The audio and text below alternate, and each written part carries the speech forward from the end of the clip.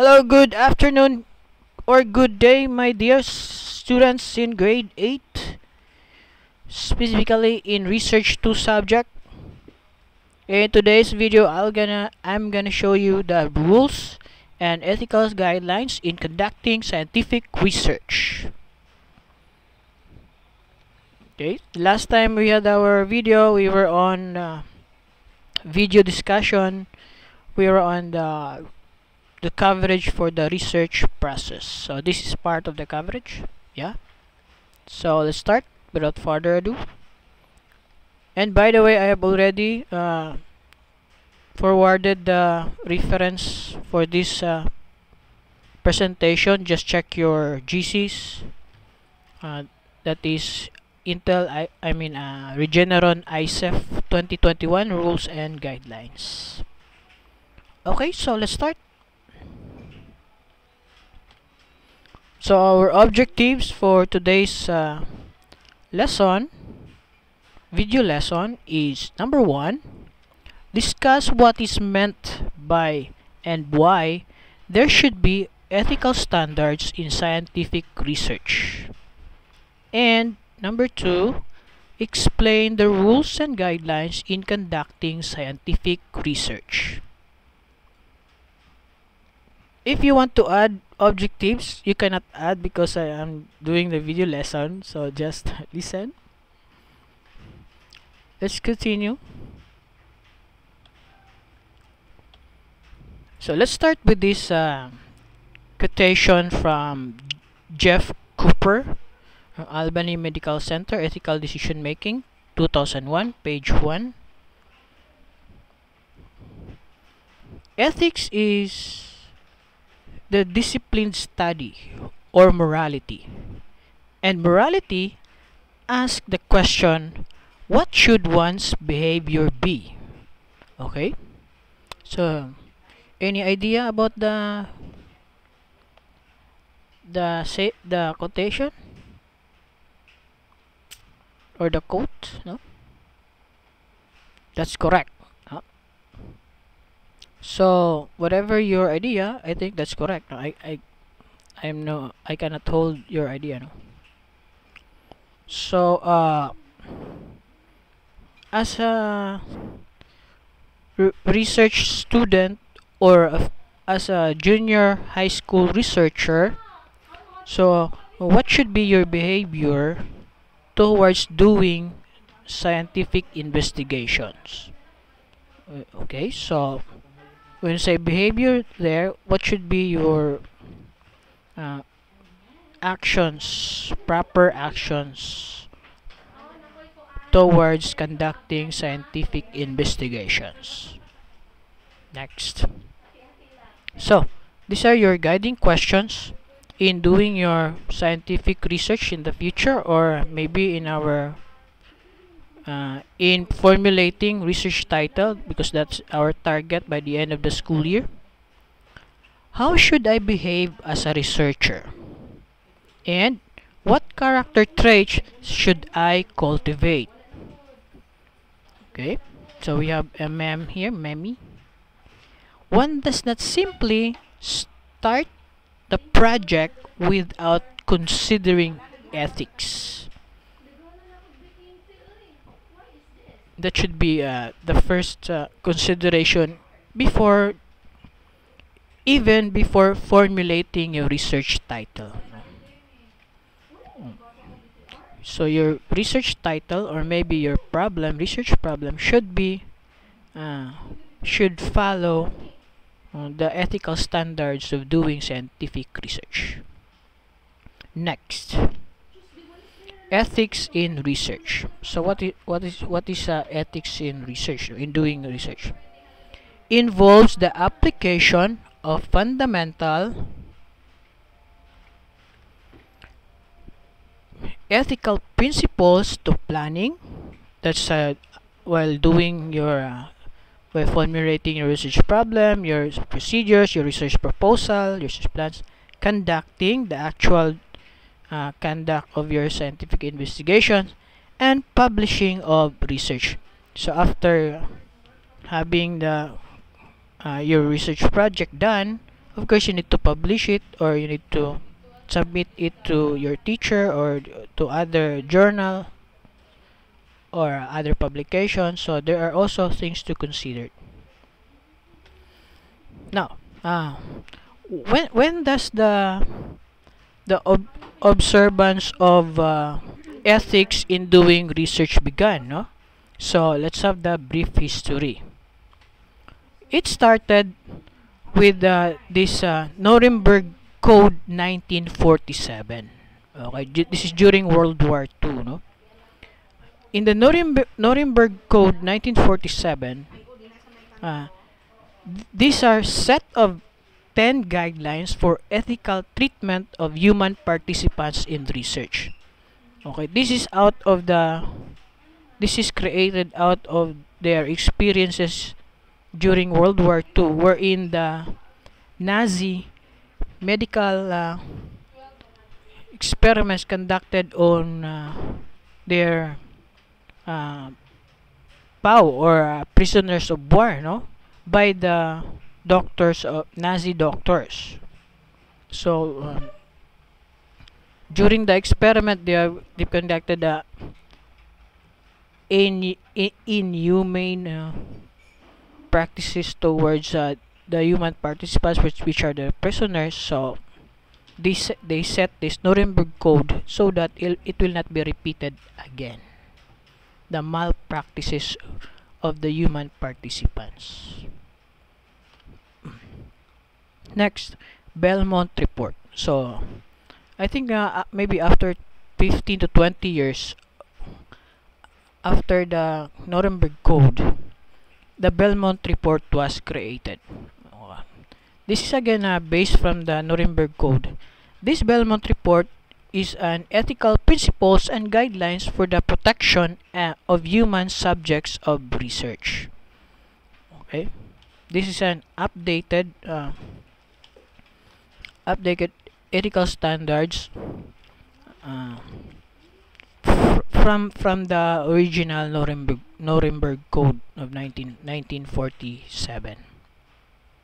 What is the feature of the Belmont Report? So there are 3 features for the Belmont Report. We have respect for persons, beneficence, and justice. So let's discuss this thoroughly as we go along in our topic. So let's just have a preview of what is all about. Respect for persons is you as a researcher of human which has human participants. One way of observing respect for person is that you keep their identity. Okay, yung Data Privacy Act, for example. Beneficence is about the purpose of research is of greater good over the use of human participants. So the purpose is for the greater good. That's why you have to use a human for the subject. It's like that. Justice, that the participants are treated accordingly to principles and guidelines for human participants. So no maltreatment to human subjects. Those are just few examples of the 3 features. Next, how to avoid ethical dilemmas in doing it. See, when you say ethical dilemmas, is that in formulating your question or doing the research, you will come to a point that you do not know if what you are doing is wrong or right, or does it follow the guidelines or not. So how to avoid that? No? First, number 1, you know the rules. Okay, master the rules. Once you know the rules, for example, what we are following, the rules that we follow is the rules set by ISEF, or the International Science and Engineering Fair. So we need to read the ISEF guidelines and align our problem for, in your case, later on in research 9 and 10, your research as a whole, no? to the ISEF, Intel ISEF guideline, or now it is called Regeneron ISEF guidelines. Number 2, these are the guide questions for you to regarding this number 1 step to avoid ethical dilemma. How are researchers supposed to behave? Yan. Okay. So again, you behave according to the rules set. Whatever rules that we follow. In depth, we follow the ISEF rules. And who says so? Who says so? So this is again what we follow is Intel ISEF. So according to Intel ISEF, so ISEF says so that you do this, do that. So that's how we're going to follow. No? Number 2, know your rights and responsibilities. Okay. For example, what is your right as a student researcher? At the same time, what is your responsibility as a student researcher? Junior high school student researcher. Okay. In terms of authorship, of course, if you are the researcher, you're the author. And what if you have a member that is only contributing financially, can he be an author or a co-author? Or let's just put him in the or her in the acknowledgement. Okay, so those are the things that you need to know, no? So by practice, if there are members like that, that does not really involved in writing the paper and doing the actual conduct of the experiment, you put him in the acknowledgement, but not as authorship or co-author. Is it the advisor will serve as your co-author? So those are set by the school or by the scientific review committee and the school school science investigatory project team, no? Depending on the agreement to the student researcher and the advisor. Okay, next. I'll remove my camera. Number 3, learn to recognize the most common ethical mistakes. Okay, usually the most common one we tend to forget that now, but that's very important. For example, misappropriation of text or ideas. Okay, so the idea that your research that you get your research from should be credited like that. Should be reference. Deceptive reporting of research results. So you manipulate the results, no? We have false positive, false negative, things like that. Number 4. Take steps now to avoid conflicts in your research group. Okay, so that's why you have to set that this will be our agreement as to the authorship and who will be considered as author, and in deciding your research problem or research title, you should also consider there as early as possible the ethics behind the formulation of research, so that later on there will be minimal discomfort in doing the research because it's already taken care of previously or earlier part of your research. Because if not, if you will wait for the result or of the actual experiment, it is expensive and it takes a lot of effort to go back to the first step in doing the research, because you did not take care of any ethical standards or ethical part of your research. Next, some areas of research ethics. Okay, this is these are just the areas that is common to you as a student researcher. No? First, we have research misconduct. This is very common to junior high school researchers like you know. Falsification, fabrication, and plagiarism. Okay, so falsification is that say for example you have forged the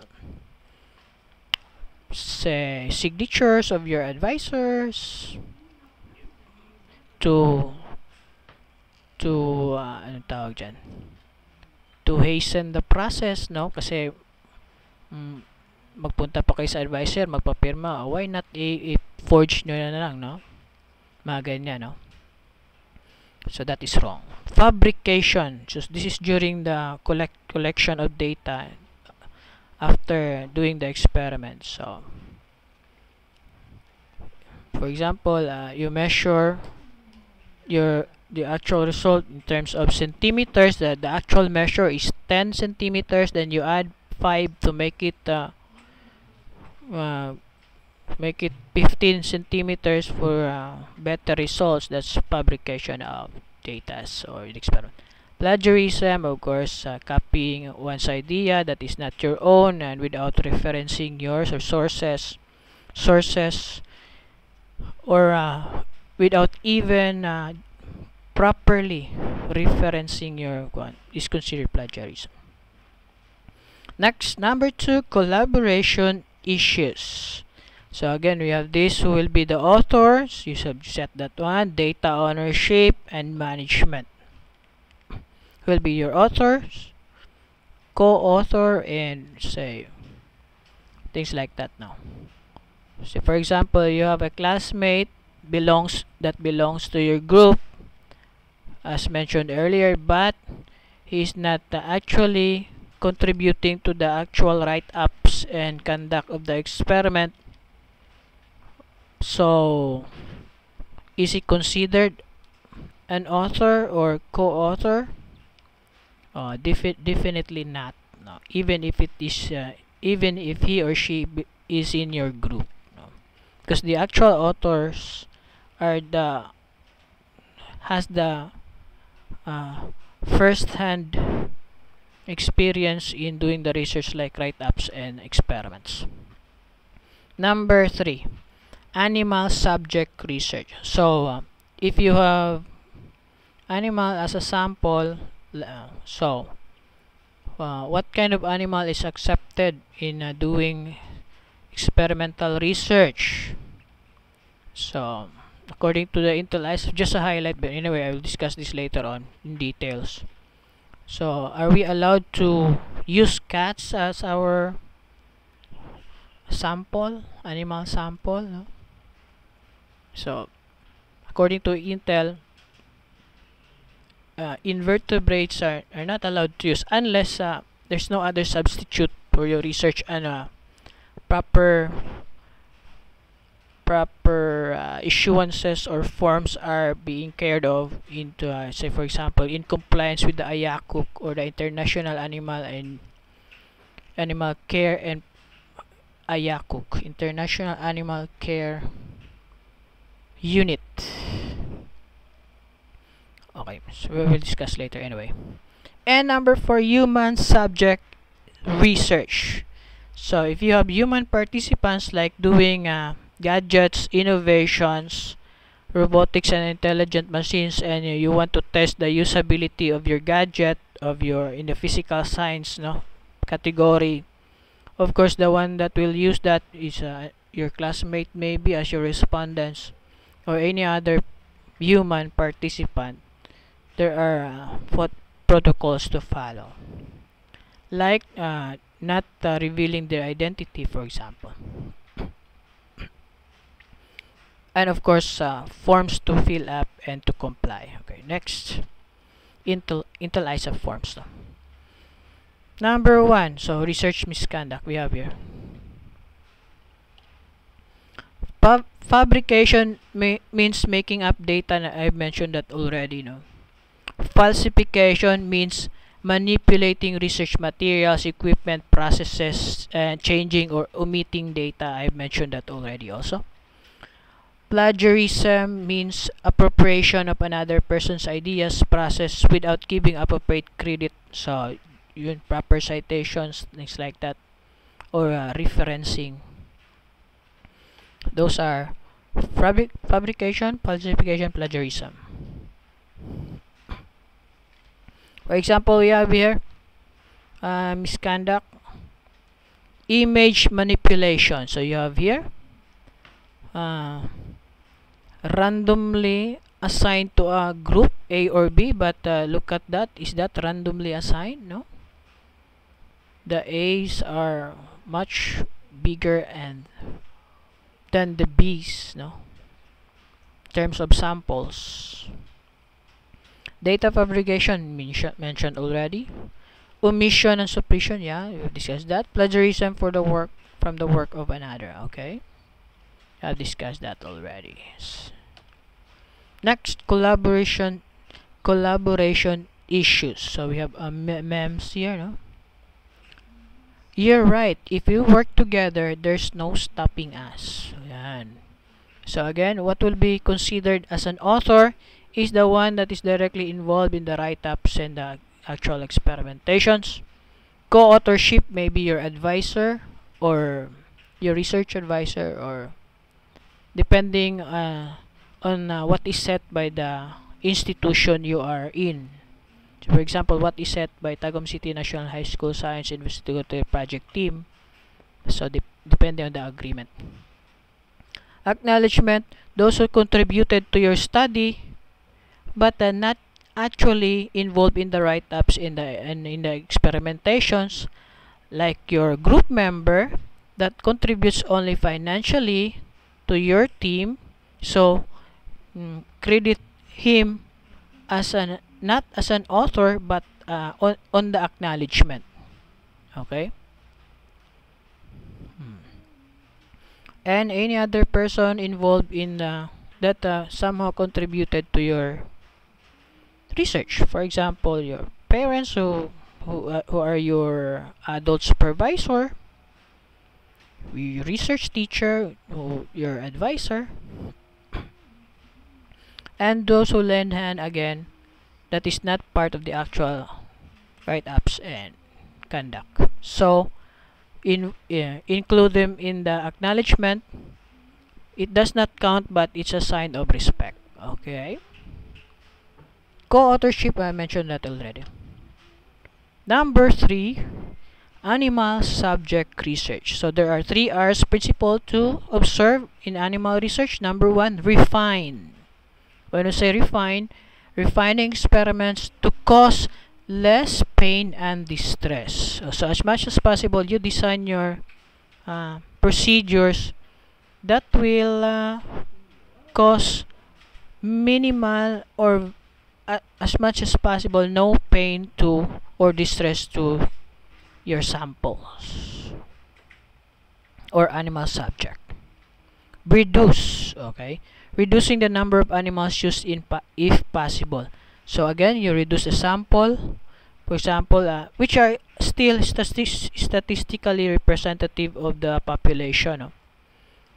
Say for example, you intend to use 12 lab rats, but statistically, 4 will be enough. So why not 4 instead of 12? No? Next, replacement. Yan. Replace higher order animals with lower order ones. So I mentioned this one in our previous discussion, I think, sa webinars, that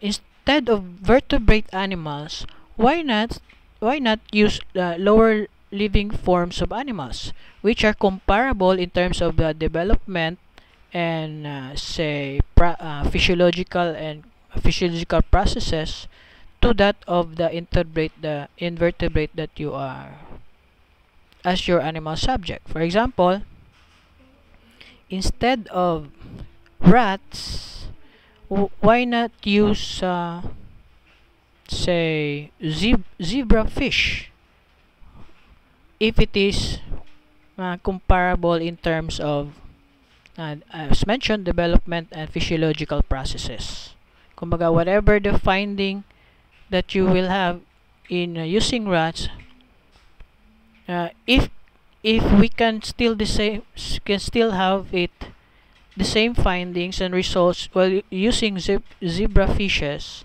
why not use zebra fishes? Okay, yeah. Okay, seriousness. Okay, next, I'll remove my video. Next is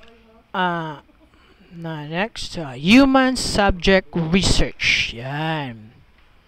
In doing human subject research, unahin natin itong MEMS ba na? Kasi tawagan MEMS. IRBs means Institutional Review Board. So this is the phase of the IRBs when they see another research applying human testing. Okay, so it means that another human testing again, because human research which involves human testing, especially in life sciences, or when human subjects are to be introduced with in an extract or medicine like that, it's very the process of having a human subject is very complicated. There are things that we have to follow, and that's the task of the Institutional Review Board, to review those procedures if it is being followed carefully. But if not, your research will not be approved if you don't follow those tedious process of having human subject. And we have to consider this one. Of course, this is from the Belmont report. Respect for persons, again, for example, individual autonomy of the protection of individuals. Yan. Ibig sabihin, halimbawa, common is we do not reveal the identity of the human subject. Beneficence, mentioned already, maximize benefits over harm to human subject. Justice, of course, equitable distribution of research risk and benefits. Now, for example, you have selected human subject are only you are being racist, for example, no? You only selected white people as your human subject. So, let's say if you're going to exercise justice there, you include across the races, no? That's justice. Okay, so we have here an activity. Let's try to find out that you know the answer based from our initial discussions. Identify ethical issues in the following scenarios. So I'll give a scenario, and then you answer if it's ethical or not ethical, and why. Okay. So number one, two graduate students, or say graduate students, this is say junior high school, going to senior high, have made some measurements on a new material. The data points are as shown. To prove their hypothesis, the results should lie on the curve shown. So we have here a graph, this the curve here. The two students considered omitting the two data points. We have two data points here which were off the theoretical curve. Okay, ito i-omit daw nila, no? Mga outliers ang tawag natin dyan. So, what say you, no? What do you think? Ethical or unethical? And why? Okay. Answer? Correct, no? So, it is unethical, as it would amount to falsification of documents because you omit the data, no? Should include outliers, yung two datas there that are extremely beyond the curve, the graph, and give probable reasons or find out statistically acceptable ways of trimming outliers. Okay, you can include the outliers, but you use median, for example, para get rid of the outliers. Now, that's how you treat data with outliers, no? But still, you have to include. Okay, next, number 2. So this is number 2 question. I'll read. Students are required to prepare a research proposal during their junior high school program. So maybe let's have this later part of our grade 8 research 2, no? Let's have a research proposal, or maybe a research problem, no? Juan developed the idea for his project and discussed with a friend. Several months later, he found that his idea had been submitted as a research proposal by his friend without his knowledge. Okay, the question, ethical or unethical, and why? Okay, answer, correct. The answer is unethical, as failure to give credit to the person whose idea it is. So according to intellectual property, and it amounts to plagiarism. Okay, so what should have been done? Should discuss and include as co-author. So pwede i-co-author mo na lang siya. Next, number 3. 3 friends decide to work together on a research project during the vacation. One of them went abroad during the vacation and did not contribute to the research.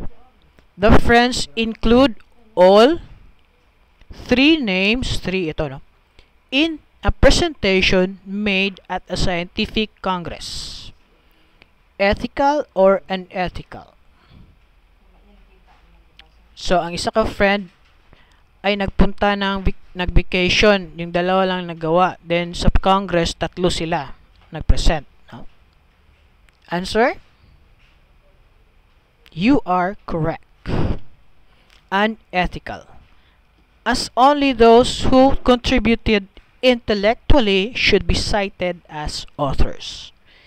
Those who contribute in other ways may be cited in the acknowledgement or may be acknowledged. No? Halimbawa, financially, so acknowledge mo that financial support, no? But not as authors. As author, no? Okay, next, number 4. A group of undergraduate students planned a research project on the detection of fetal abnormalities in the 2nd trimester by ultrasound scanning.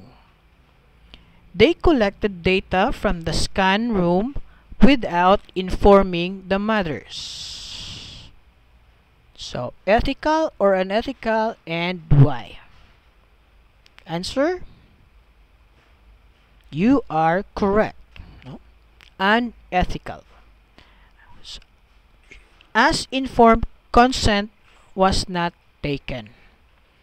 Okay, what should be done is that should have informed mothers of their intent even though there is no particular advantage or disadvantage to the mother in doing so. So, kailangan lang na say written consent or consent from the mothers. Okay, next. So let's stop here.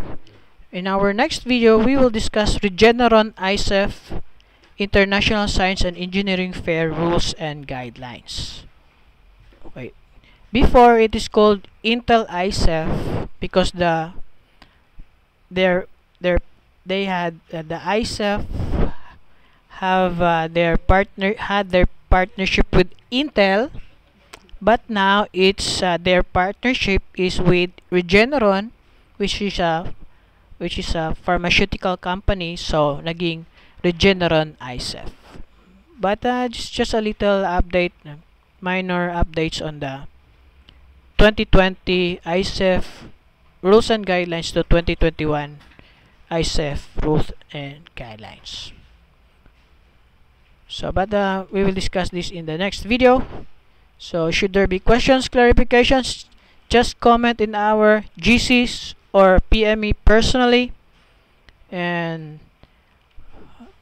after viewing this video, please proceed to the LMS to answer our quiz regarding this video. That's it. So, see you in the next video. Goodbye, class.